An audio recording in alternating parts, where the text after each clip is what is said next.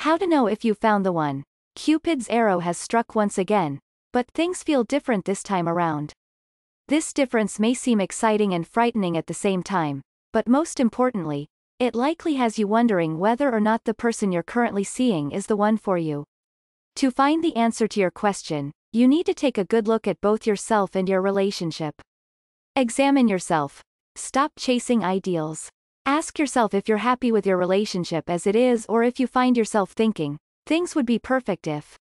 If you need things to change in your relationship before you can be happy with it, that relationship might be the wrong one. All relationships come with their own set of difficulties.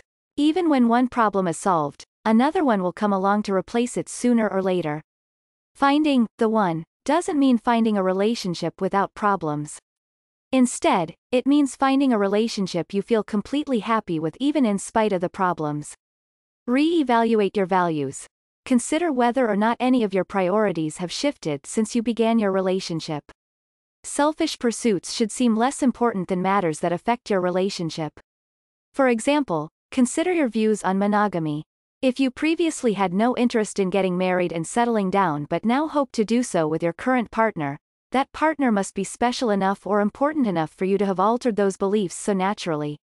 Consider your appearance. It's a good sign when you care enough about your partner to put a little extra effort into your appearance, yet still feel comfortable allowing him or her to see you with sweatpants and dirty hair. Appearances have more to do with attraction than love, but when you really love your partner, you will naturally want to appear desirable in his or her eyes. Examine the relationship internally. Manage conflict but drop the drama. Everyone argues with those they feel close to. The strongest relationships involve partners who argue, but do so with resolution in mind. If you don't argue at all, it's a bad sign. If even the simplest arguments turn into week-long drama fests, it's also a bad sign.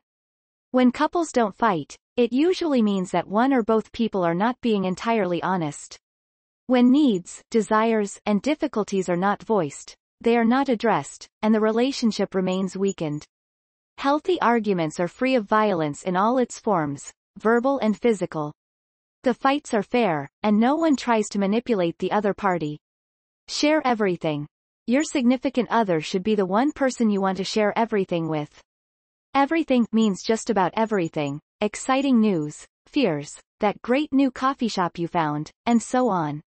Ask yourself how often you stumble upon interesting things you want to share with your partner later on. The more often this happens, the more deeply rooted that person is in your mind.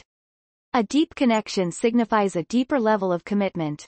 More significantly, honesty needs to feel natural for both of you. If you find yourself keeping secrets or know that your partner routinely hides information from you, that's a bad sign. Talk about the future. Think about past conversations the two of you had concerning the future. When the topic comes up, both of you should feel comfortable discussing it, and both of you should be able to picture the other as a part of your own future. Your talks about the future don't always need to be serious. If it's still early in your relationship, you might casually of the things you should do together, next month, or next year. As your commitment grows, however, the two of you should be able to talk about your long-term future and the rest of your lives. Spend time together and apart. Both of you should want to spend as much time together as possible without completely falling apart when the other isn't there.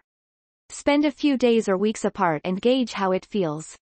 If you're completely unable to function, that might be a bad sign. If you can function but eagerly await the day when you two can meet again, that's generally a good sign. You should be able to have separate friends and interests, but if you feel happier pursuing these things than you feel when you're with your partner, your relationship is off to a bad start.